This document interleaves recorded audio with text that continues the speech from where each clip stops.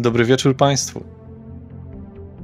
Spotykamy się tutaj już 15 nocy 15 rozdziału Warsaw by Night. Ostatnie wydarzenia jak zawsze dały w kość, bo przecież na tym polega świat mroku. I dzisiaj jest szansa na to, że będzie tak samo. Mamy dzisiaj fantastycznego gościa specjalnego, który dołączy do nas w odpowiednio dramatycznym momencie. Dzisiejszy rozdział ma nazwę Szyfry, Ramy i Klucze.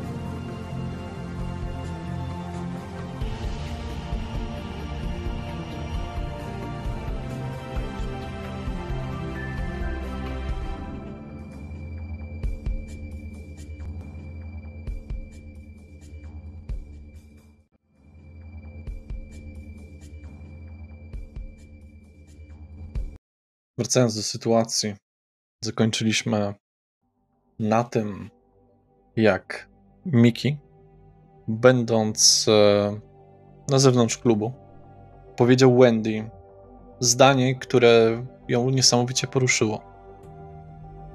Miki, to cudowna wiadomość. I tak przytulam go dosłownie na ułamek sekundy i zanim zdąży zareagować, jakby odsuwam się od niego i mówię: opowiadaj, bo nie wytrzymam, zaraz wyjdę z siebie.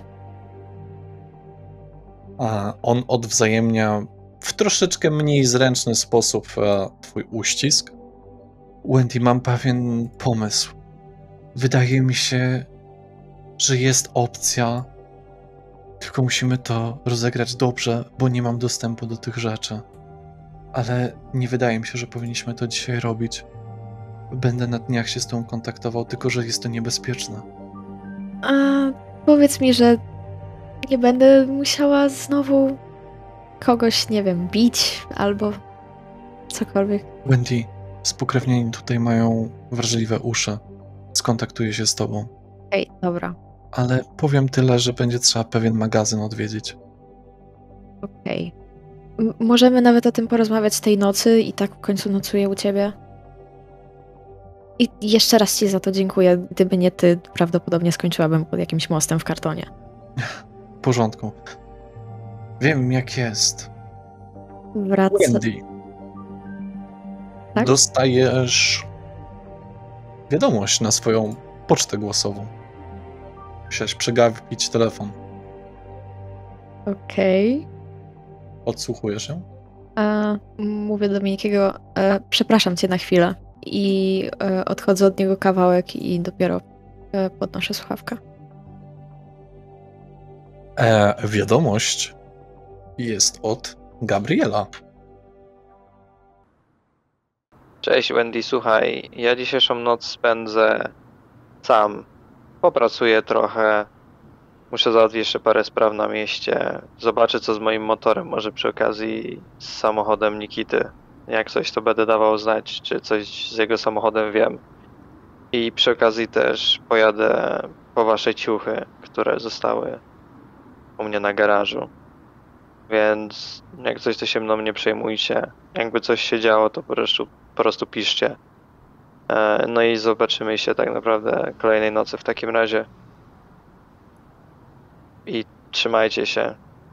Nie wpakujcie się proszę w nic głupiego. I jeśli masz czas, to możesz mi napisać, jak tam to przesłuchanie Nikity poszło. Miejmy nadzieję, że nic nie zrąbał. Dobra.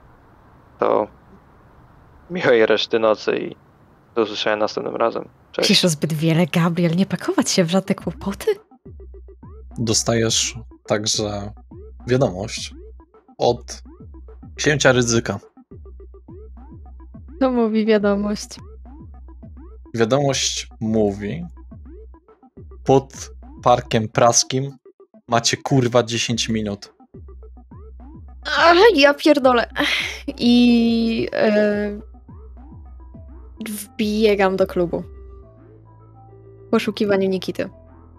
Muzyka cały czas jest. Wszyscy spokrewniani. Jak inne rzeczy. Widzisz Nikitę? Prawdopodobnie stoję koło Gila, żwawo gestykulując. Próbuję zwrócić na niego swoją uwagę. O, Nikita, czekaj. powiem ci, moja babka nie jest zadowolona z tego, że tu przebywam. ja rozumiem. Masz te więzy. No, rozumiem. Ale jakieś konsekwencje z tego mógłbyś mieć? Mogą mnie wyrzucić na zawsze. My jesteśmy troszeczkę bliżej niż klany. My jesteśmy rodziną. Rodziną. Wiem, pamiętam. Trzymaj się, słuchaj, Wendy coś do mnie gestykuluje. Spokojnej nocy. Spokojnej nocy. Trzymaj się tam. Tylko klepię w ramię i Potakuję. Jak widzę, że Nikita idzie w moją stronę, wychodzę do Mikiego z powrotem na zewnątrz. boż. I też wychodzę. Miki, słuchaj, wypadła mi nagła sprawa. Powiedz mi jeszcze, gdzie cię znajdę tej nocy? Wyślę ci później adres. Okej. Próbuj go jakoś, nie wiem, zaszyfrować, cokolwiek. Dobra. Dobra, trzymaj się, będziemy się widzieć później. Jasne. I wołam Nikitę skinieniem ręki, żeby do mnie podszedł. Wendy, wyglądasz na przyjętą. Co się stało? Musimy jechać natychmiast. Okej, masz jakiś transport? Miki nas podwiezie? Proszę cię, nie żartuj. Nie, będę musiała zadzwonić po Vitaliego. Okej. Coś więcej możesz powiedzieć? Powiem wam tylko, że od klubu, od kręgielni, jest dosłownie 2 ulice do Parku Praskiego. Okej. Więc nie potrzebujecie transportu. Okej, jednak nie potrzebujemy transportu, bo sobie przypomniałam, że to jest 2 ulice dalej. W każdym razie, mamy 10 minut. 2 ulice dalej? Dobra, to musimy pobiec.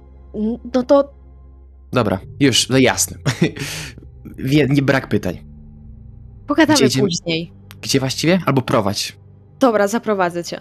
I prowadzę go w tamto miejsce. Prowadzisz go pod Park Praski. Zaparkowane parę samochodów. Mamy godzinę około północ 40, więc noc jest jeszcze młoda. Zauważasz van, dosyć spory, taki towarowy, srebrny, z którego dobywa elektroniczna muzyka, dosyć cicho i widać z niego LEDowe światło z środka. Andy, to jakiś twój znajomy? Nie, napisał do mnie jakiś gość, pewnie jakiś Nosferatu, znając życie, bo tylko oni mają mój numer telefonu z jakiegoś powodu. Czy nie mogą pisać do ciebie? Byłoby łatwiej. Pukam w ten van. Tak w okno. Osobowanie, jak odpowiadasz. Cholera, co ty tu robisz? Mieliście być za 10 minut, nie za 2. Napisałeś do mnie? No i napisałem, że macie być za 10, nie za 2. Jeszcze nawet nie jestem gotowy. Okej, wrócimy za 8 minut. Nie, teraz to już tu czekaj. Gdzieś uciekniecie i będę miał Problemy przez was same. Jestem Ramek. Żebyście wiedzieli, jak się do mnie zwracać. Romek? Ramek. Romek. Ramek. Bardzo mi miło, bardzo nam miło, panie Ramku. Poczekamy tutaj na zaproszenie. Tak rzucam Wendy takie zdziwione spojrzenie bardzo. Nikt się zupełnie tego nie spodziewał. Ramek? Jak taka ramka w oknie? Albo od obrazu. Albo na zdjęciu. Ramka jest zawsze wokół czegoś cennego. Może jest jakiś sentymentalny. Widzę, że wy nie za bardzo rozgarnięci we dwoje jesteście, więc wytłumaczę wam. Przepraszam sobie. Ramek chodzi o pamięć RAM z komputera. Aha, ma to sens, trzeba przyznać. Masz pamięć z komputera w ramce? Nie, Wendy, nie, zupełnie nie o to chodzi. Boże, ja wiem, że nie o to mu chodzi, ale sobie żartuję z niego. Nikita, przestań psuć moje żarty. Ale nie wiadomo, czy mu się te żarty podobają. Ale mnie to nie interesuje. A powinno. Wy wiecie, że ja tu stoję i ja to wszystko słyszę. Siedzisz w wanie, to po pierwsze. Właśnie, powinniśmy chyba dać ci czas na przygotowanie się. Wydaje mi się, że nie jesteś zbyt rozgarnięty. Wrócimy za 8 minut. Teraz to już 6. Nie wrócicie. Teraz stoicie i czekacie, a ja się przygotuję. Dajcie mi chwilę. Czy on jest Nosferatu? Mówi do was tylko i wyłącznie przez furgonetkę, nie widzieliście go jeszcze. Okej. Ja przysuwam rękę po twarzy. Jest jakaś ławeczka, na której można usiąść w pobliżu? Przy tym parku? Pewnie, że jest. Wiesz co, najlepiej będzie ci na przystanku autobusowym niedaleko. Chodź, Wendy, usiądźmy sobie, poczekajmy. Powiem wam jedno. Wy jesteście koło tego dokładnie parku, przez który przechodziliście i spotkaliście Mieczysława. Nie chcę wchodzić zatem do parku. Mhm. Mówię ciszej do Nikity. Słuchaj, no już raz mojej pierwszej nocy ktoś mnie porwał furgonetką. Mam nadzieję, że to się więcej nie powtórzy. O, ciekawe właśnie jak... Nikita, będę musiała z tobą poważnie porozmawiać. Oczywiście, ale to chyba już po. O dzisiaj. Kiwam głową. Nikita rozumie. Okej. I chciałabym zrobić jeszcze jedną rzecz, ale w sumie odejdźmy może jeszcze kawałek. No to odchodzimy jeszcze kawałek. Albo dobra, zrobię to jak będziemy sami. No właśnie, chyba rzeczywiście będzie lepiej. No, lepiej nie ryzykować. Wydaje mi się, że wszyscy spokrewnieni mają po prostu jakiś nadludzki słuch. Coś w tym może być. Ciekawe, co sądzi o tym Romek Atomek. Słucham? Au! I uderza się w górę wana, co słychać dokładnie i wyraźnie. I przechodzi z boku wana i wychodzi do was. Wiedziałam, że nas podsłuchujesz, Romek Atomek. Minęło już 10 minut, więc przestałem powiedzieć, że jestem gotowy. Okej. Gotowy do czego? No, a myślicie, że do czego? Myślicie, że po co was tu zaprosiłem? Na zabawę? To nie wyglądało jak zaproszenie. Oj, nie przebieraj w słowach. Dobrze, mamy wejść do środka? Tak? Czy wyjdziesz do nas? Słuchaj, od ostatniego razu nauczyłam się trochę, więc teraz nie uda ci się mnie porwać. Słucham? Mam cię na oku. Zauważyłaś, Wendy, że jakoś często nas ludzie zapraszają do samochodów? Tak, to jest dziwne. Przepraszam, ale taka sytuacja, ja tego nie zmienię. Tak jest wyszło. Wejdę pierwszy. Zobaczę sytuację. Okej. Jeżeli usłyszę twój krzyk, będę uciekać. Okej. Aha, i jeszcze jedno. Gabriel ma rzeczy do załatwienia. Więc spotkamy się z nim pewnie następnej nocy. No właściwie chciałem cię zapytać, czy do niego napiszesz, ale... No nie, chciał pobyć sam. Wiesz, Okej. męskie sprawy. Samotnik, no. Nasz grupowy. Dzikus. Dobra, ile mam czekać, żebyście otworzyli te Już. drzwi i siedli? Otwieram. Siadam pierwszy. Tak naprawdę auto wygląda jak mały statek kosmiczny w środku. W środku znajduje się wiele urządzeń, o nieznanym przeznaczeniu dla was, poza jakimiś rzeczami, które przypominają po prostu tablety i komputery. Wygląda, jakby mógł się podłączyć z tego po prostu samochodu do wszystkiego w niezbyt dużym zasięgu. 2 rzeczy. W tym wanie były jakieś anteny na górze? Tak, Czy ale małe. Okej. czy w sumie w tym wanie jest jakiś przycisk, który można nacisnąć, albo wajcha, którą można przesunąć? Jest od cholery przycisków. Okej, chcę nacisnąć, co się da. A ja chciałem spróbować powstrzymać Wendy, zanim coś naciśnie. Nie daje się. Chciałem złapać po prostu za rękę. Ty, nie ruszaj! Ramku, opisz nam, jak wyglądasz i w co jesteś ubrany. Okej. Widzicie przed sobą Nosferatu, tak jak już się domyśliliście. Ma na sobie ubrane czarne, przysłowiowo adidasy. Nad nimi nosi joggery też czarne, ponieważ ważna jest prędkość ruchu oraz wygoda. Następnie widzicie, jak spod jego bluzy wystają kaszkiety koszuli białej, a na koszuli właśnie posiada bluzę z kapturem. Kaptur jednak nie wystaje, bo na bluzie posiada jeszcze ciemnozieloną kurtkę z puchatym, sztucznym włosiem wokół kaptura. Włosy ma ulizane na prawą stronę, posiada delikatny, dosyć dobrze ułożony zarost oraz okulary. A co z twoimi aspektami szpetności? Posiada zdecydowanie widoczne, wyblakłe oczy, delikatnie zdeformowaną twarz, aczkolwiek niewystarczająco, żeby można było zwymiotować od tego. Wygląda zadziwiająco normalnie, jeśli można to tak powiedzieć, na Nosferatu. Znaczy brakuje ci pewnych kawałków jakby twarzy, tak jakby ktoś ci powyrywał mięso, tak, zdrapał ci. Masz troszeczkę bardziej jednak wyciągniętą twarz i lekko bardziej spiczaste uszy. Zgadza się. Jesteś jednym z ładniejszych Nosferatu, jakich widziałam. A widziałam już 3 razem z tobą. To chyba nie jest duża ilość, ale dziękuję w każdym razie za komplement. No w sensie wyglądasz tak w miarę... Normalnie? Wendy, zastanów się, zanim... Tak, normalnie, no. Ale czemu mam się zastanawiać? Ja mu daję komplement, żeby nas nie zabił. Ale Czemu miałbym was zabić, kiedy was potrzebuję? O, jak zawsze wykorzystywani. Pojawia się wiadomość na jednym z twoich tabletów, ale nie wyświetli się, póki tego nie aktywujesz własnym odciskiem. Mhm. Pytanie. Czy możecie następnym razem pisać do Nikity albo do tego drugiego gościa, co z nami chodzi? Czemu zawsze ja jestem jakimś przekazywaczem informacji? Posłańcem, o, tego potrzebowałam. akurat dzisiaj nie byłoby spoko, gdyby zapisał do Gabriela. No, ale do ciebie.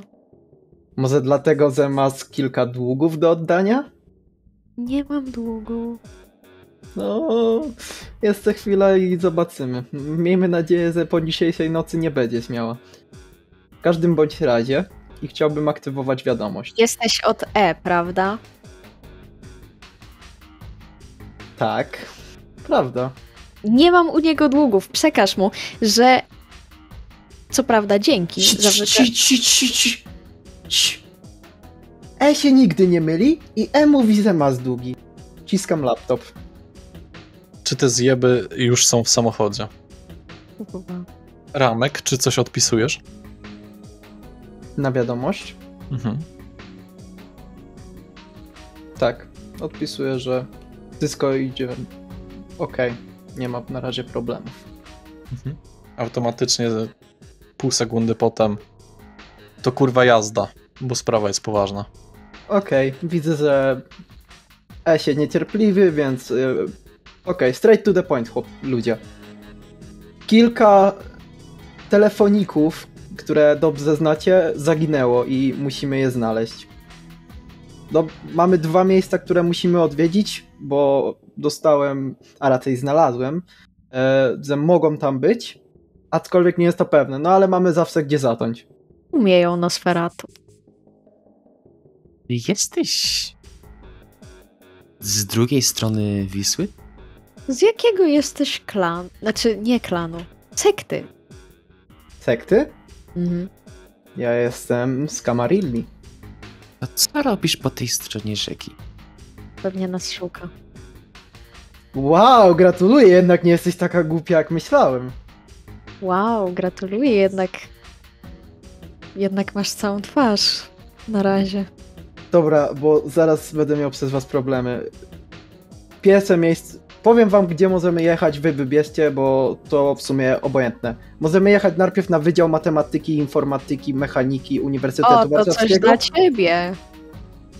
Albo Centrum Nowych Technologii Uniwersytetu Warszawskiego. O, To to jest też wasz dla wybór. ciebie. Dobra, jedźmy. Ene due ricke matematyka. No, matematyka. Pięknie. Jak byłem na studiach, to powiem ci, że naprawdę nieźle mi z niej słowa. Nie interesuje mnie to. Przed chwilą powiedziałeś, że jestem głupia. Nie interesują mnie już twoje historie życiowe. Proszę, jedźmy. Git rzuca im obu takie spojrzenie niepewne. Atmosfera zdecydowanie stała się szybko napięta. Ramek wzdycha, odpala swój van. Czy coś jest, co chcielibyście załatwić? Ale sypkiego. Opowiedz o tej matematyce. O, w sumie przypomniało mi się. Masz jakieś ładowarki do telefonu? Wyglądasz jakbyś miał. Słuchaj, ja bym nie miał. Jasne, że mam. Tylko muszę spojrzeć z tyłu vana. I Okej, to potrzebuję 2. Do Samsungów. Żeby nie było, wy jesteście na tyle vana. Tutaj nie ma miejsca na jakiś bagażnik czy coś w tym stylu. To jest bardzo przerobiona. to Ramku, Ja- wiesz jedno miejsce, w którym takie rzeczy mogą być. Nie jest tak daleko. Jeśli chcecie, a raczej bardzo chcecie swoje ładowarki, to możemy podjechać do mojego sklepu. Okej, to możemy najpierw to zrobić. Ile mnie to będzie kosztować? Zależy jaka ładowarka. Boże, zwykła, najzwyklejsza. No ale Szybkie ładowanie, po prostu zwykła czarna ładowarka do Samsunga. dobra. Za dużo cię to nie powinno wynieść. Na pewno nie tyle, co twoje długi. Niki, tam musisz zapłacić. Wendy, bo jeszcze ci nie mówiłem, ale ja średnio mogę zapłacić. A nie masz gotówki jakiejś albo coś przy sobie? Dobra, słuchaj. Wlicz to w cenę moich długów w takim razie. O, jasne, jasne. To chcesz mieć długi i u E, i u mnie. No. Nie, no... Nie, w sensie jak załatwię tą sprawę dla E, to dasz mi ładowarkę. Dobra. Niech tak będzie, ale żeby było mi to dotrzymane słowo. Bo z jakiegoś powodu Nikita nie chce zapłacić, a ja nie mogę... Wytłumaczyć, ale nie teraz. Ej, dobra, a nie masz gotówki? Nie mam, wszystko na taksówki wydałem. Ramek, a ty masz gotówkę? Co mi moja gotówka miałaby dać? No nie wiem, no miałbyś ją wtedy. No dobra, ale co, mam ci dać gotówkę i ty później mi oddasz? To tak nie działa, przykro mi. Widać, że z matematyki to za dobra nie jesteś. To mam matematyka do tego. Bo jak się najpierw coś odejmuje... Rozumiem, że idziemy do jego sklepu. Tak, tak. Znaczy możesz mi dać po wykonanej robocie za ładną robotę. Za ładną robotę? Boże, Na razie zostańmy przy tym, że musi się wykonać w ogóle. Okej, przecież tutaj nie mamy priorytetów. Jakie są nasze priorytety? Sprawdzić te... ale powiedz mi, że nie muszę się z nikim bić. Tego nie wiem! To już... O, Ja tylko wiem, gdzie one mogą Okej, być, co tam okej, się dzieje, to ja nie wiem. Wypisuję się, nie chcę walczyć. Nie jestem osobą stworzoną do walki i nie lubię walczyć. Dobra, ale co mnie to obchodzi? Masz dług, masz go wykonać. Okej, a ty umiesz walczyć? Ja umiem wiele rzeczy. No to będziesz walczyć. Jeśli będzie taka potrzeba, to zobaczymy, może tak, może nie. biorę walkę na siebie, jeśli... Dobra, jedźmy, a w tym czasie opowiedz mi o tych studiach matematycznych, na których byłeś i tak chciałeś się pochwalić. Nie, nie, miałem tylko powiedzieć, że dosyć dobrze mi szło, że byłem najlepszy na naszym roku, ale w sumie nic takiego ciekawego nie wyszło oprócz jednego stypendium, no ale stypendium jak stypendium. Ale w sumie mogę ci powiedzieć tak, że jak byłem na tych studiach, to byłem na Węgrzech jeszcze, to mnie naprawdę wycaili nieźle tutaj i dali mi pracę w takim jednym sklepie komputerowym i w sumie nauczyłem się trochę zarządzać, więc mam teraz własny. No i to tyle, jakby nie wiem, czego oczekiwałaś po matematyce. Ambitnie. Ambitnie, nie da się ukryć. Jak to się... Ile masz lat? Ogólnie. Na ile wyglądasz i ile masz? Okej. Wyglądam na 28-letniego mężczyznę, a Plus wszystkie skazy na twojej twarzy i twoje wyciągnięte ręce. co raczej nie wiąże się z moim wiekiem, tylko klątwą, ale posiadam 50 lat. Nie wyglądasz na 50. Bardzo okazały sprzęt. Naprawdę musiało ci pewnie dużo problemów z taką technologią. Naprawdę niektóre rzeczy są naprawdę imponujące, które tu są. Chłopie, ty jeszcze nic nie widziałeś. Ja w swoim sklepie mam 3 GTX 4080. 3. Chłopie, Najnowsze sztuki. mówię do Nikity. Mówię do Nikity. Chłopie, ty jeszcze nic nie widziałeś, ja w domu to mam własny serwer. Tak. Aczkolwiek to nie jest takie specjalne. Mam 2 monitory i 3 komputery. I 2 klawiatury. Wendy, miałaś wizję? I to wszystko widziałaś? To nie. Po prostu... Widzę, że bardzo lubisz mnie obrażać, bo ta liczba, Nie, właśnie nie lubię cię obrażać, ale ty się tak dajesz i podstawiasz. liczba to jest- komputerów, którą uznałaś, że posiadam w domu, jest naprawdę niska, jak na takiego Aha, geniusa sorry, jak czyli ja. to cię obraziło, rozumiem, że to cię obraziło, że masz mało komputerów. Mam 2 komputery i 0 dziewczyn. A! Wendy! Okej, tego typu jesteś. O, Żartuję. Nie no, właśnie chciałem powiedzieć, że to Dobra, jest tylko żart. Proszę się nie spokojnie. denerwować. Ja ja się znam na żartach. Znam się na przykład też na żartach o jej bliskich. Wendy nie ma żadnych blisk. Jedźmy. A więc Ramek przyciska gaz i jedzie w stronę swojego sklepu komputerowego. Jasne. Czyli jedziemy na Solca 30 w sumie. Przez 16. Tak. Czyli nie jest to duża odległość. Będziecie tylko przejeżdżać tak naprawdę przez most i potem się udacie troszeczkę na południe, nie tak daleko mostu poniatowskiego, nie tak daleko w sumie strefy neutralnej. Rozumiem, że niezręcznie się zrobiło na informację, którą Ramek powiedział do Wendy, więc drogę spędziliście już bez żartów, troszeczkę poważniej. Jak to w ogóle jest zasilane? Przecież musiało być naprawdę dużo prądu jest zużywane do obsługi tych urządzeń. Dojeżdżacie. To, co widzicie tutaj, to parę małych sklepów w otoczeniu tak naprawdę. Nic czego ciekawego. Niedaleko jest jedynie ten most poniatowski, jak wspominałem. Jest tutaj apteka i dalej jest sklep komputerowy Alsen. Obok jest haftowanie, szycie, Black Swan. Potem jakieś duperelowate sklepy. Zatrzymujecie się tutaj. Rozumiem, że parkujesz. Oczywiście. Ramku. Samochód zamykasz na Klucz swoją kartę elektroniczną. elektroniczny, zgadza się. Tak. Bardzo dziwne auto. Osobliwe. Twoje szyby są tak ciemne, że dobrze, że policja się nie czepia. To zapraszam moje skromne progi i Ramek przeciąga swoją kartę magnetyczną po czytniku i drzwi otwierają się jak wrota. No, rozgośćcie się, tylko nie za bardzo, nie tykać tu, bo widzę, że z was to żadni komputerowcy, a ja tam po was czyścić nie będę. Ja się trochę interesowałem, szczerze mówiąc, ale Sklep jest wypełniony oczywiście elektroniką. Nie jest zbyt duży, ale widać, że jest piętro do góry i jest piętro do dołu. Ramek wchodzi za ladę sklepu i mieszając w kilku półkach wyciąga na ladę 2 ładowarki. Takie pasują? Ładowarki są bezprzewodowe, to są takie okrągłe, że po prostu kładziecie telefon. Wydają się być naprawdę dobrej jakości. Takie rzeczy, których raczej się nie spotyka normalnie w sklepach. Wyglądają na drogie, nie masz zwykłej na kabel. Taki, co kupisz w kiosku za 20 zł. Aczkolwiek u mnie takiej błazenady raczej nie znajdę. Wydaje się pan naprawdę... Okej, niech będzie. Dobrze, no to proszę. Naładowane są, sam ładowałem, żeby były gotowe do użycia, więc Jak możecie... się ładuje w takim razie taką ładowarkę? Ty nie wiesz? Jest pewnie instrukcja obsługi. Jezus Maria, z kim miałam do czynienia? Bierzesz telefon, bierzesz ładowarkę i przyciskasz do siebie. Albo kładziesz na nim, albo pod nim.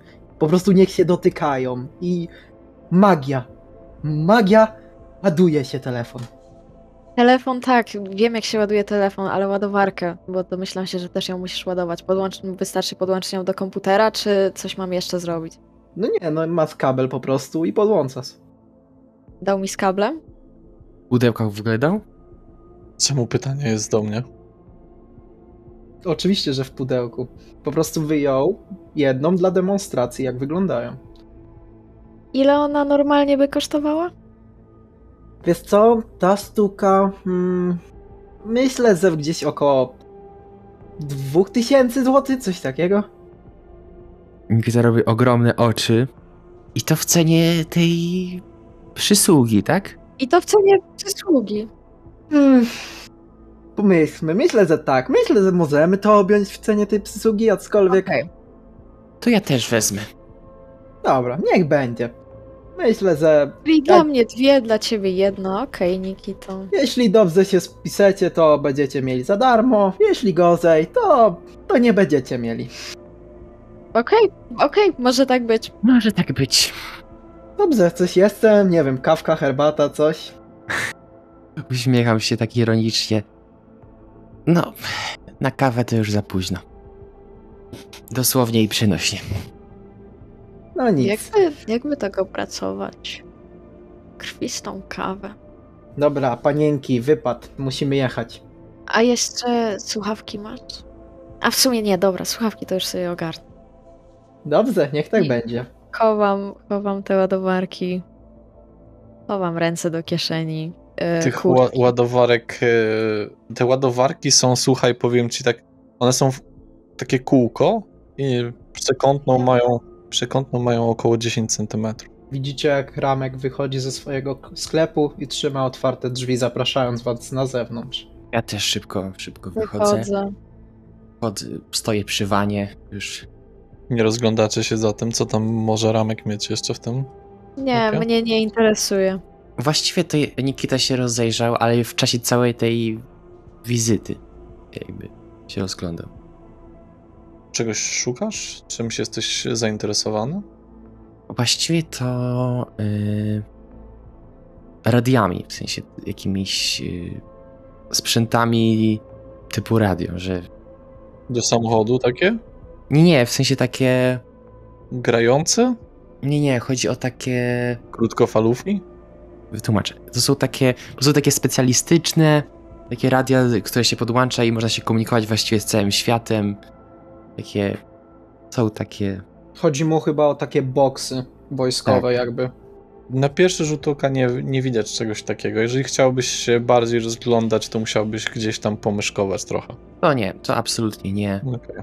Słyszycie, jak Ramek przeciąga swoją kartę magnetyczną przy drzwiach. Pik, pik. Wszystko gotowe. I jeszcze odwrócony do drzwi mówi dosyć głośno i wyraźnie. A, jeszcze w sumie za to musicie mi z Centrum Technologii podwinąć raporty. O wow. Da się zrobić. Pomyślałem, że to w sumie będzie dobra cena. A wy jesteście, widzę, dobrzy te w klocki. O, to chyba nie słyszałeś o nas historii. Czyli jedziemy najpierw na matematykę. Trzeba się trochę pouczyć w końcu. Wam by się przydało. No nic, zapraszam do wana z powrotem. Siadam. Ramek odpala znowu charakterystycznym charkiem twój van i zaczynacie swoją podróż. Prosto do Wydziału Matematyki na Uniwersytecie Warszawskim. Moi drodzy, żeby nie było nieścisłości, jest to ulica Stefana Banacha 2. Jest to kompleks 3 połączonych budynków tworzący literę E, tak naprawdę. Do tego jest lekka dobudowa na wschodniej części budynku. Sam budynek jest położony na południu. Rozumiem, że nie kontynuujecie żadnej dyskusji w środku. Prosto i do celu. Stoi do celu. Troszeczkę jedziecie z tym całym sprzętem. Ramek, gdzie się zatrzymujesz? Czy zachowujesz spory dystans od tego miejsca? Zgadza się. Mhm. Chciałbym zatrzymać się gdzieś za rogiem. Okej. Czyli to nie jest taki duży dystans. Mhm. W pobliskiej uliczce, za rogiem. Okej. To będziesz się zatrzymywał troszeczkę na rogu Wydziału Fizyki Uniwersytetu Warszawskiego. To jest po prostu naprzeciwko budynek, ale ty się zatrzymujesz po zachodniej części tego. Budynek jest spory. Jest definitywnie spory. Tak jak wspominałem, jest on pewnym kompleksem połączonych ze sobą, jakby to powiedzieć, dodatkowych dobudówek. Określiłbym go jako 6-piętrowy w każdym regionie. Nie więcej, nie mniej. Dach wydaje się być płaski w każdym regionie, więc nie ma przez co skakać, jak ostatnio. Przodu jest szary. Nie ma jakichś szczególnych rzeczy, które by go wyróżniało. Może jedynie od frontu lewego i prawego skrzydła widać takie, można powiedzieć, trochę kolumny białe, ale przez te spaliny tego miasta już szarawe. Okna nie mają żadnych balkonów czy czegoś takiego. No dobrze. Wysiadacie? Bardziej? Zgadza się? Ramek, idziesz z nami, czy No oczywiście, że tak. Muszę was przecież jakoś... niańczyć? Rozumiem. Nie powiedziałbym tak tego, raczej pomagać i nadzorować, ale... I Niańczyć. Ramek wciska wam w wasze klatki piersiowe 2 krótkofalówki, każdemu po jednej. To żebyście mieli ze mną kontakt, bo raczej telefonów nie chcecie mieć ze sobą. Rozumiem. Czyli zostawię je tutaj. Zgadza się, w środku mojego vana. Zostawiam je razem z ładowarkami. Ja też. Ustawcie sobie na kanał 420. Na frekwencję, oczywiście. Muszę wam ustawić, bo nie wiecie, co to frekwencja nawet. Ustawię. Ja trochę wiem. Wendy próbuje ustawić. Tak odwraca się do Ramka plecami i próbuje ustawić. Jeśli nie odwracam i też lubię ustawić. W przypadku Wendy, ze względu na to, rzuć proszę na technologię oraz inteligencję. 3 sukcesy. Dobrze, ale 3 sukcesy wystarczą, żeby to nastawić. To nie jest trudna robota. Widzisz? No, to skoro już dzieciątka mają zabaweczki w ręku, nawet się już z nimi trochę pobawiły, no to co, ruszamy do pracy. A jak długo ostrzysz te swoje cięte riposty? Bo naprawdę... Spędza na tym cały dzień. Dokładnie tak, dla was to od samego ranka, nawet spać nie mogłem. Ostrzyłem, żeby były ostre jak brzytwa. Krz, Ramek, słyszysz mnie? Halo, odbiór.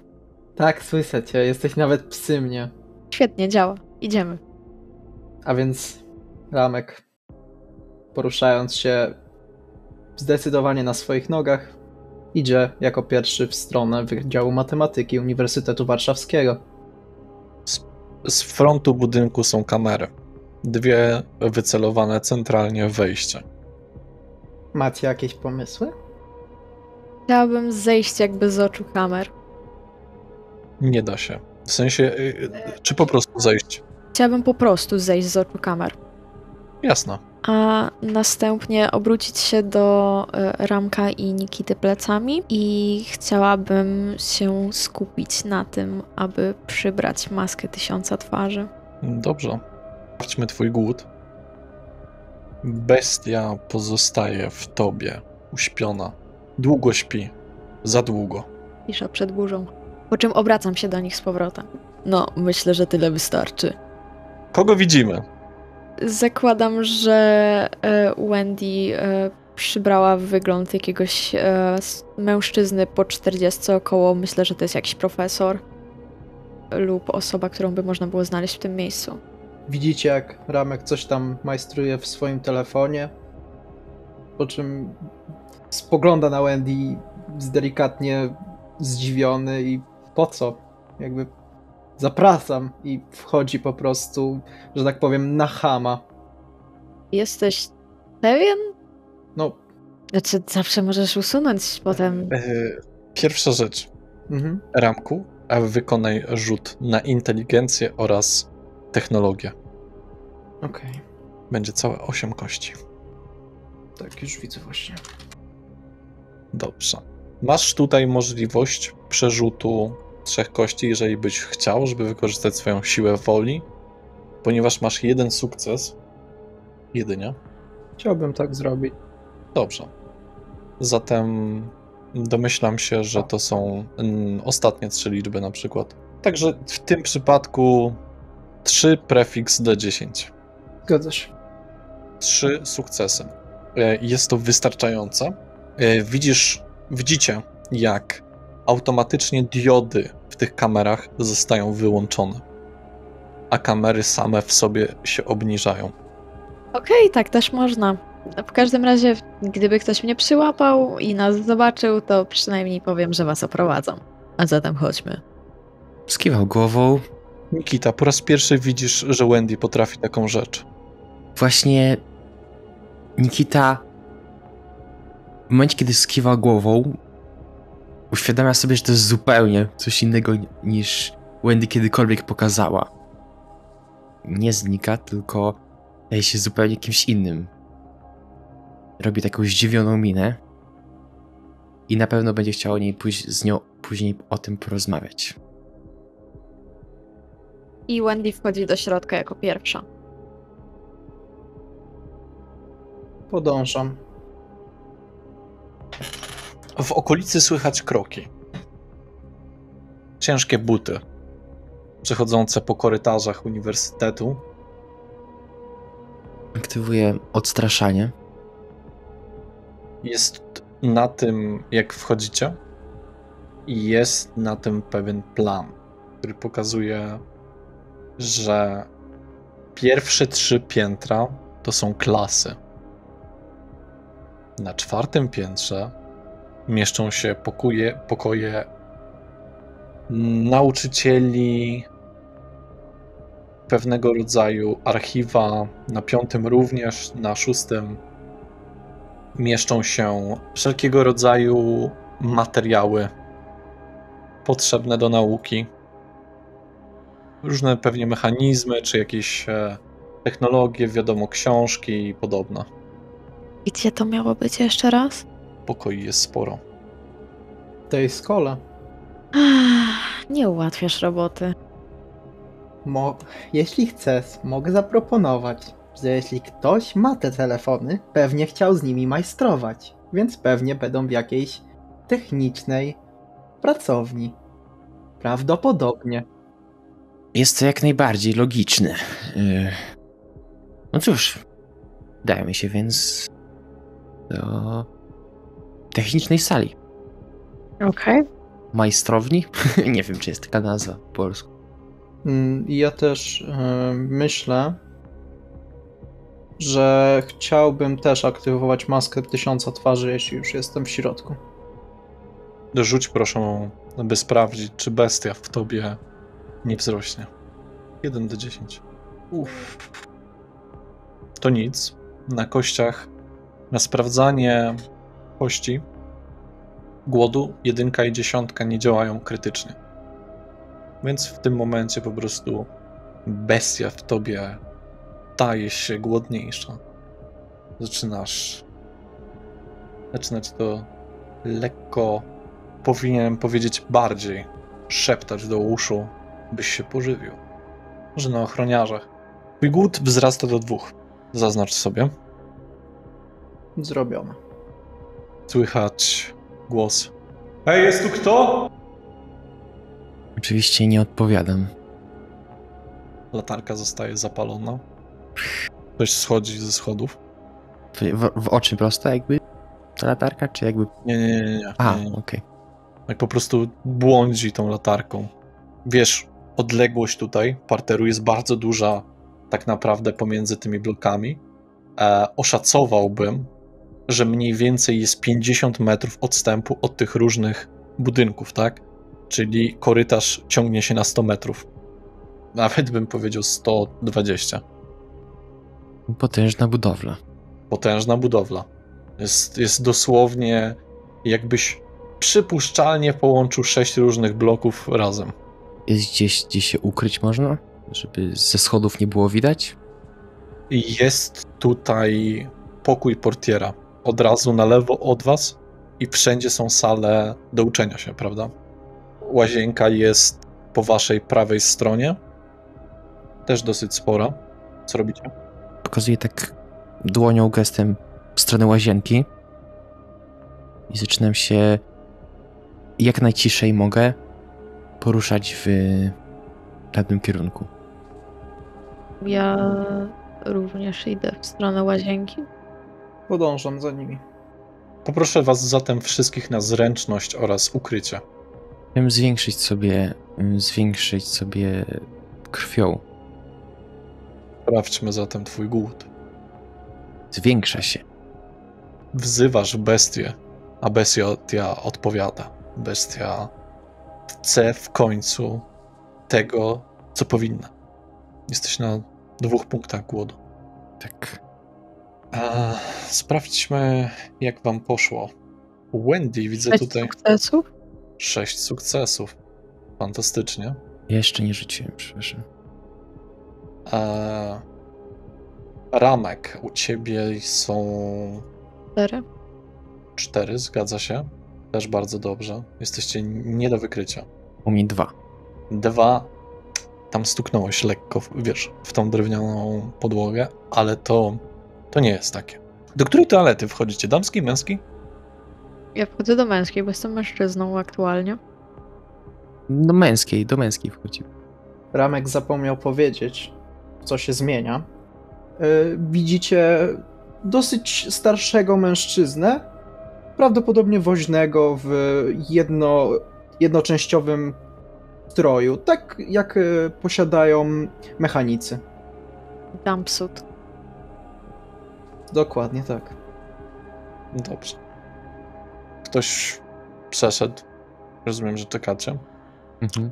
W końcu kieruje się w stronę łazienki. Co robicie? Ja się przygotowuję, żeby go natychmiast złapać, odwrócić, tak żeby nas nie widział. Ja po prostu wchodzę do kabiny i tak staję trochę na toalecie.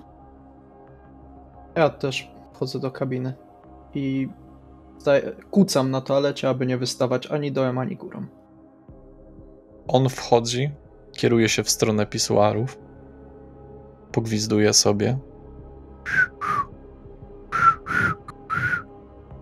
Zbliża się do nich. Rozpina rozporek. Zaczyna sikać. Ktoś z was coś robi? Przeczekuję sytuację. Mhm. Ja teraz w tym momencie jestem gdzie dokładnie? I jakby to powiedzieć, jesteś za rogiem, na tyle, że możesz zdecydować się schować w kabinie. Kabiny nie są dosłownie naprzeciwko pisuarów, tylko najpierw masz jakby segment z pisuarami, a dalej masz kabinę. Okej, no to ja na razie dopiero jakby wszedł za ten róg, tym zareagował, ale na razie wstrzymuję nawet też oddech. Mhm. Nie potrzebujesz. Tak, ale w czasie, kiedy zwykle korzystam z rumienia życia, to oddychałem, ale teraz nie. Dobrze. Zakończył swoją robotę. Wychodzi. Bez umycia rąk. Ja tak szepczę pod nosem. Świnia. Idzie gdzieś idzie gdzieś w prawą stronę, moim zdaniem, na korytarz. Pewnie będzie się kierował ku górze znowu. No to czekam, aż oni wyjdą z tych kabin. Wychodzę. Wychodzę. Było blisko. Idę umyć ręce. Się uśmiecham i też idę umyć ręce. Ramek tylko otrzepuje swoje ręce o swój jumpsuit i Męskie toalety są ohydne. Specyficzny zapach, co nie? Śmierdzi strasznie. Zapach środków czystości wypełnia to miejsce. Tak jakby kafelki białe znajdujące się w tej toalecie były myte domestosem. Środków czystości to tutaj im nie brakuje, to na pewno. Czuć to wszędzie. zdecydowanie nie załują ich tutaj, ale może to nawet lepiej. Może. To co, idziemy? Jak najbardziej. Mamy telefon do zgarnięcia. Panie psodem. Aktualnie jestem mężczyzną, więc to nie ma znaczenia. Z tego co wiem, naszym planem było, żebyś nas oprowadzała. Ach, no tak. Zapraszam na wycieczkę po tym pięknym budynku. I wychodzę z toalety. Tak bardzo cichutko szepczę. Przepraszam pana, co najlepiej zwiedzić tutaj w tym miejscu? Myślę, że salę techniczną. Podążam za nimi. No dobrze. I chciałbym starać się wyhaczyć, czy jest tutaj gdzieś jakiś magazynek woźnego. Mhm. Znaczy nie, czekaj chwilę. Woźnego może nie. Jest jedynie, tak jak mówiłem, portiera. Mhm. Jak wychodzicie z toalety, naprzeciwko was jest również winda. Ale jest to bardziej winda towarowa niż taka po prostu, żeby sobie jeździć. I jest ona na klucz. Jakieś wytrychy? Ramek? Elektroniczny klucz. Da się to jakoś schakować, Ramek? Tego się nie da schakować. Chciałbym spróbować skonstruować klucz magnetyczny. Mhm. Z tego, co mam pod ręką. Jasne. Czyli otwierasz swój zestaw narzędzi. Dokładnie tak. Wyciągam z niego kilka małych metalowych patyczków, że tak powiem. I zaczynam majstrować przy jednej z karcie magnetycznych, które też posiadam w swoim zestawie. Zatem poprosiłbym cię o rzut na inteligencję oraz rzemiosło. Z tym, że pamiętaj, że masz tą specjalizację, więc twoich kości będzie 6. 3 powodzenia. 3 sukcesy. Dobrze. Jest to na tyle, żeby zdecydowanie zakłócić windę, na tyle, żeby się otworzyła, ale otwiera się tylko do połowy, bo ją zakłóciłeś, a nie stworzyłeś klucz, który będzie ciągle działał na tą windę po prostu. Raczej nie pojedzie, co najwyżej będziemy mogli się w niej schować. Można ją siłą chyba otworzyć. Chyba, że Nikita chce się popisać swoimi mięśniami. Nie rozśmieszaj mnie. Właśnie, jedna malutka rzecz. Czy możecie powiedzieć w sumie Ramkowi, jak wyglądacie? Oczywiście. Jasne.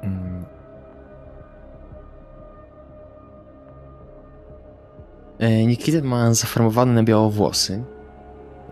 Mocno widoczne brwi w kolorze czarnym. W lewej brwi ma 2 kolczyki, małe piwne oczy, delikatnie zadarty nos, pełne usta, w których też ma taki kolczyk.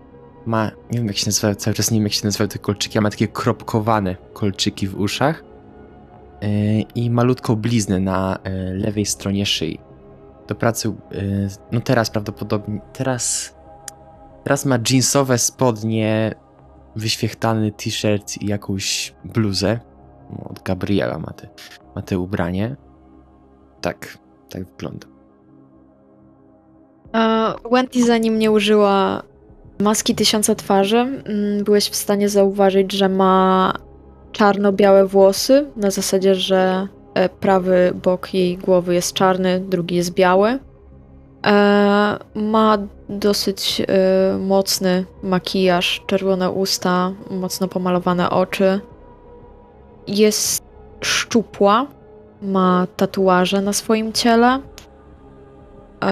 Obecnie ma na sobie... Aha, i ma kolczyki w uszach, takie z krzyżami. Obecnie ma na sobie prawdopodobnie zieloną kurtkę jeansową, która jest po żonie Gabriela. Ma na sobie czarny golf z takim wycięciem na klatce piersiowej, kurzane rurki i wysokie buty, nieco za duże na nią, wyglądają też jakby należały do jakiegoś mężczyzny. Jak się domyślasz, pewnie Gabriela. To oczywiście był wygląd Wendy sprzed użycia tej umiejętności. No dobrze. Odgłosy kroków kompletnie minęły. Na pewno ta osoba, która tutaj była, nie jest na tym piętrze. Co to, winda czy schody? Wiemy dokładnie, na które piętro chcemy iść? Daj mi zerknąć jeszcze szybko na ten plan. I podchodzę do tego planu i szukam, czy jest może na niej zamieszczona jakaś sala techniczna albo coś w tym stylu, czy są po prostu numery z salami, ale nie są opisane. Numery z salami nie są opisane. A na którym piętrze jeszcze były sale? Jakie? Ogólnie sale, takie dla uczniów klasy. Od 1. do 3. piętra. Okej. Możemy założyć, że mamy 3 piętra około do sprawdzenia. A 3 piętra to musimy po kolei po niej przychodzić, więc chyba lepiej schody. Okej. Weźmy schody. Panie Ramku, co pan uważa o tym? Uważam, że trzeba to załatwić jak najszybciej, więc schody to dobry wymysł. Zgadzam się jak najbardziej. Okej, to się pospieszmy. Idziemy na drugie piętro schodów. Schodami. Mhm. Tak. Okej. Na drugim piętrze schroniarz. Czy znajduje się on daleko od nas, czy dosyć blisko? Tak 50 metrów od was. Po prostu się przechadza. Wydaje się grzebać też coś w telefonie. Możemy sprawdzić kolejne piętro, jeśli chcecie na razie. Na innym, widocznie na każdym jest ochroniarz, na każdym piętrze. Nie, daj spokój. To jest jeden gość, który chodzi w tą i w tamtą. Sprawdźmy następne piętro. No dobra. To rzeczywiście może być dobry pomysł. Czyli wchodzicie na 3. Tak. Mhm. Zgadza się. Widzicie tutaj na ścianach obrazy Isaaca Newtona, przedstawiającego oczywiście Archimedesa i innych matematyków, którzy byli uznawani przez społeczeństwo za wybitnych. Widać różne sale, tak jak mówiłem. Są bliźniacze do siebie podobne. Drewniane drzwi z malusieńkim okienkiem u góry. Ciężko rozpoznać. No, w środku jakby to być w pewnych...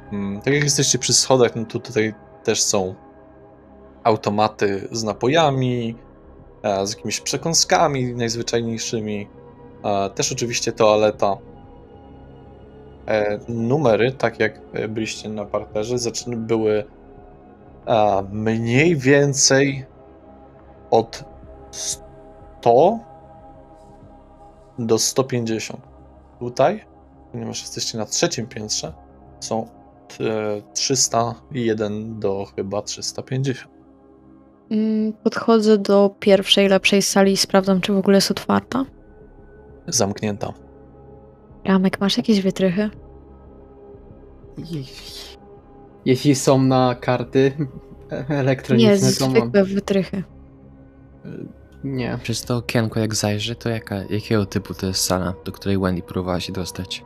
Ławki. Ławki, po prostu ławki.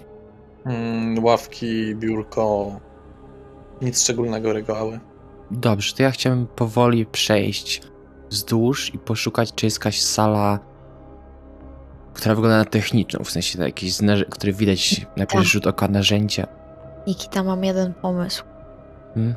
Czasem w szkołach jest tak, że profesorowie mają przypisane do siebie różne klasy, więc moglibyśmy znaleźć profesora techniki i dostać się w ten sposób do jego sali lub jednej z sal. Ale do tego potrzebujemy się dostać do pokoju nauczycielskiego, który pewnie też jest zamknięty. A z jakiegoś powodu on nie ma wytrychów. Przykro mi, że jestem taki Mogę kupić u nowowieczny. ciebie wytrychy? Elektroniczne, tak. Zwykłe. Nie jestem jakimś dziadkiem przed 150 lat, Ale tak jest zabawniej. ale każdy używa teraz elektroniki. Widać niestety nie każdy. Właśnie dlatego staromodne wytrychy są zabawniejsze. Poza tym fajniej się włamywać takimi. Nieważne. Widziałem taki kanał na YouTubie. Ja też. Lockpicking Lawyer. Uczyłam się od niego. Nikita się uśmiecha, widzisz, że Wendy też go widziała. No dobra, czy widziałaś może na tym planie, gdzie był pokój nauczycielski? Wydaje mi się, że był piętro wyżej. Ale w sumie na tym piętrze też powinien być plan. Chciałbym rozejrzeć się za planem, czy rzeczywiście jest jakiś powieszony. Na tym piętrze? Mhm. Szukacie czego jeszcze raz, przepraszam, bo było... Pokoju nauczycielskiego. Nie to piętro. Znaczy tak, ale aktualnie szukamy planu na tym piętrze. Czy nie jest gdzieś powieszony, żeby sprawdzić, na którym piętrze był pokój nauczycielski. Na 5. piętrze. 5. piętro. No nic, no to w górę. Miejmy nadzieję, że strażnik był jedynym. Może ma klucze. Dobra, chodźmy na razie. Na 5. piętrze słychać delikatne chrapanie.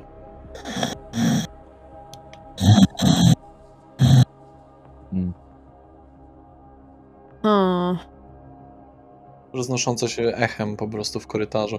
Żeby wam jeszcze powiedzieć, żebyście wiedzieli, korytarz i schody, jak to wygląda. To nie jest taka klatka schodowa zamknięta, tylko to są po prostu żeliwne schody prowadzące po prostu na pewne piętra. Sufit jest dosyć wysoko, bo bym powiedział, że na 5 metrów. A te schody są dosyć otwarte, tak jak mówię, żeliwne, można...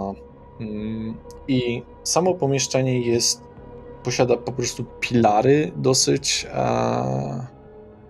takie miętowego koloru, poza tym białe ściany, okna, wiadomo. szkoda, że nie masz nigdzie wiadra z mopem, byśmy zrobili dywersję. Ja chciałbym użyć ciszy śmierci, aby wyciszyć swoje kroki. Dobrze. Robię to samo. Widzicie śpiącego dozorcę czy jakiegoś pracownika tego miejsca, śpiącego, grubszy taki, starszy. Chciałabym podejść do niego, ale zachować dystans około 5-6 metrów i spojrzeć, czy on nie ma gdzieś kluczy przy pasie. To nie XVI wiek. Nie ma czegoś takiego jak klucze przy pasie. Idę do nich i mówię z powrotem. Klucze były po prostu w portierni. Nikita przesuwa. Tak cichutko mówi. Jak w Asterixie i Obelixie. W górę i w dół, w górę i w dół. Przygody koziołka Matołka, część... Łamiesz swoją ciszę śmierci. Rozgląda się mężczyzna w stanorną i trzepał spodnie. Wyciąga krótkofalówkę, roznosi się echo. Jak tam, Bartuś? Wszystko dobrze? Tak. Wszystko w porządku.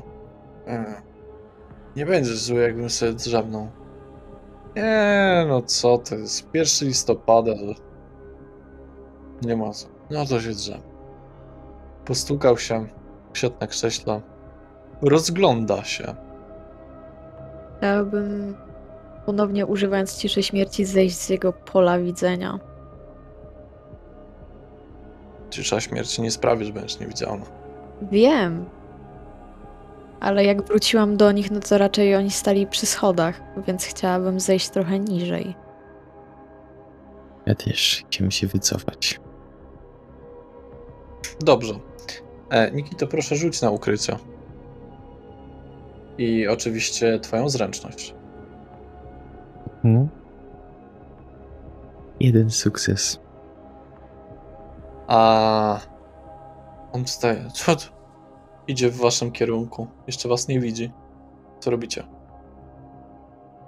Czy ja byłbym w stanie użyć niewidocznego przejścia? Mhm. Chciałbym użyć. Dobrze. Sprawdźmy, czy twój głód nie wzrośnie zatem. W Dobrze. takim razie użyję niewidzialnej obecności. Wzrasta. Obracam się na nich dwóch, widzę, że oboje zniknęli, zostawiając mnie samego. Może tego grubcia. Mój nie wzrasta. Może tego grubcia, Ramko. Pał tak ładnie. Dobrze. On podchodzi, zauważa Nikitę.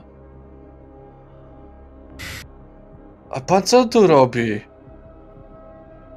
Ja rozumiem, że jestem bardziej na dole schodów niż Tak. skok w jego kierunku. Skok w jego kierunku? Tak, potężny skok. No dobrze. I co byś zrobił wtedy, jeżeli... Jaki masz w tym cel? Opisz mi to. Chciałem się po prostu z niego napić, jako taka technika Aha. bezpośredniego... Chcesz go i przewalić, i się z niego napić. Tak. No dobra. Zatem poproszę o twoją siłę oraz... Nie. Zręczność oraz twoją atletykę. Na początek. Zobaczymy, czy w ogóle skok ci wyjdzie. Okej. Bo to jest specyficzny typ skoku. Nie, no jasne, tak. I to będzie 2 sukcesy. Daj mi sprawdzić. Bo ja mam 2 głodu, więc nie jest jakaś bestialskie czy coś? Nie wiem, bo mam Nie ma sukces. Okej, dobra. Ja mam 1 sukces. Zatem on nie jest zbyt wysportowany. A nic w takim rodzaju. Skaczesz na niego nadnaturalnie. On krzyczy: "A! Zostaw mnie!" I natychmiast jak najszybciej zatapiam zęby w jego pulchnym ciele, w sensie w szyi. Żeby trafić dobrze w jego szyję, ponieważ on się rzuca, ręce nadal ma po części wolne, poproszę cię o kolejny rzut, tym razem... Znaczy nie, w taki sam. Zręczność oraz atletyka twoja. To będą 3 sukcesy. To będą 4 sukcesy. A momentalnie, jak próbujesz mu się wgryźć w szyję, on uderza cię i przewraca troszeczkę na bok, tak, że upadasz po prostu na plecy. Próbuje się podnieść. Włączam... Przepraszam. Bo ja cały czas miałem aktywowane odstraszanie. Czy to coś... Ale to Okej. personalnie, tylko i wyłącznie na to, że ludzie nie będą cię zaczepiać. To nie działa w sytuacjach, w których wydarzyło się już zagrożenie. Tak, dobra, okej, masz rację. Czyli to po prostu by sprawiło, że ludzie by cię unikali. Ludzie by nie chcieli z tobą rozmawiać, trzymaliby się od ciebie daleko. Ale nie działa to w momencie, w którym zacząłeś tak naprawdę konflikt. Dobrze, rozumiem. Więc on na swoich krótkich, grubszych nóżkach próbuje zacząć uciekać po prostu przed tobą. Czy ja jestem w stanie zatorować mu drogę? Byłbyś w stanie. Chciałbym to zrobić. Albo raczej podłożyć mu nogę. Z tego co wiem, to byłeś na schodach, więc będziesz musiał tutaj troszeczkę przyspieszyć, no ale możesz biegać. I chciałbyś go po prostu podciąć. Zgadza się. Dobrze. Proszę o rzut na zręczność oraz twoją atletykę. Dobrze. tym czasie ja bym się chciała przemieścić w stronę tego ochroniarza również. 5 sukcesów. Upada bardzo mocno, uderzając po prostu twoją twarzą o tą posadzkę. Coś tam trzasnęło. Widać jakby możliwe ząb wypadł. Ciężko powiedzieć, bo jest dosyć ciemno. Czy podnosi się? Nie stracił przytomności. Nie stracił na tyle przytomności, ale krwawi. Okej. W takim razie... Czy jest na ścianie gdzieś apteczka, cokolwiek? Nie. Okej. To... Podchodzę do niego, ale już nie w niewidzialnej postaci, tylko w postaci tego profesora. Chciałabym użyć zatarcia wspomnień, aby zapomniał ostatnie 10 minut. Nie możesz tego zrobić w takiej sytuacji, bo to jest konflikt. Przez to, że Nikita rzucił się na niego i próbował się z niego zapić, to nie jest sytuacja, w której można go uspokoić tym i zatrzeć mu wszystkie wspomnienia. Wygląda na to wszystko bardzo krwawo, można powiedzieć. Wendy próbuje się powstrzymać na widok jego krwi. Oblizuje delikatnie wargi i patrzy na niego. On czołga się po ziemi, tak? Chciałbym wziąć tą wierzchnią warstwę ubrania, które mam na sobie, bo mam jakąś pewnie koszulkę pod tą bluzą, którą dał mi Gabriel. Szybko się przebiera, szybko zdejmuję to. Rozrywam tą koszulę na szmaty, knebluję go i się wpycham. I jeszcze raz, koszulę... Bo mam na sobie 2 warstwy ubrania, bo jedną bluzę od Gabriela i koszulkę od Gabriela. Mhm. I z tej koszulki dostałem sobie bluzę, ale z tej koszulki przerabiam ją na szmaty, w sensie rozrywam ją, po prostu dosłownie rozrywam ją To siłą. ci zajmie zbyt dużo czasu. Musiałbyś zedrzeć z siebie ubranie, zmienić ją w kulkę, dobiec do niego i wsadzić mu w twarz. Rozumiem, czyli nie jestem blisko niego jeszcze. No tak. Nie jesteś na tyle, tak. To się stało przy schodach, a to jest już troszeczkę dalej. Jak do niego podchodzę jako ten profesor... Jezu, na Boga, co się stało? Jak mogę panu pomóc? I tak chciałabym do niego podejść. Jezus Maria, czym wy jesteście? Chciałbym. Ja chciałem tylko powiedzieć, że przez to, że ty zadziałałeś w agresywnym stopniu, Ramku, twoja iluzja zniknęła. Mhm. Ja chciałbym przycisnąć jego głowę z powrotem do ziemi i napić się z niego, jeśli jestem w stanie. Ile chciałbyś z niego wypić? 5 litrów. Dobrze. Nie jest to coś trudnego, on jest w bardzo niekorzystnej sytuacji. Po prostu widzicie, jak wasz nowo poznany kolega Nosferatu wbija się i pije. I pije. I widać prawdziwe oblicze Nosferatu, ich makabryczność. Długo to zajmuje, ale w końcu mężczyzna ustępuje, poddając się. Wendy w międzyczasie chciałaby jednak przerwać Ramkowi, jeżeli to możliwe. Jeszcze jedna kwestia, bo wiadomo, chronisz przede wszystkim maskaradę tym. Natomiast poprosiłbym cię o rzut na twoje człowieczeństwo. To jest twoje 6 kości na ten moment. Dobrze. Ramek, przestań, zabijesz go! 3 sukcesy. W 4. twoim przypadku 4 sukcesy. W twoim przypadku jest to wystarczająco, by się nie zatracić bardziej. Robisz to w określonym celu, by chronić społeczeństwo spokrewnionych.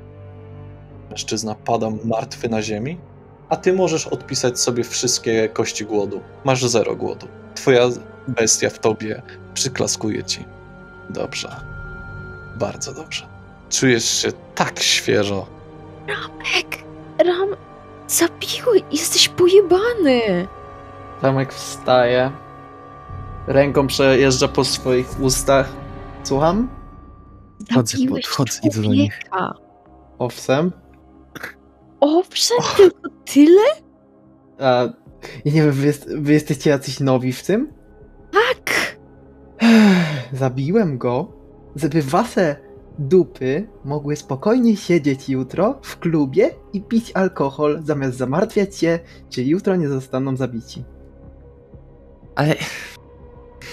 Mogliśmy zrobić, że mu się to przyśniło. On dopiero co wstał. I co niby teraz zrobimy z ciałem? Chowamy? No nie wiem, chyba że któreś z was ma piłę mechaniczną i go potniemy i spuścimy w toalecie. Nie wiem, jakie macie pomysły. Tak, jeszcze chodźmy najlepiej do sali alchemicznej i rozpuśćmy go kwasem. Ej, to nie jest taki zły pomysł.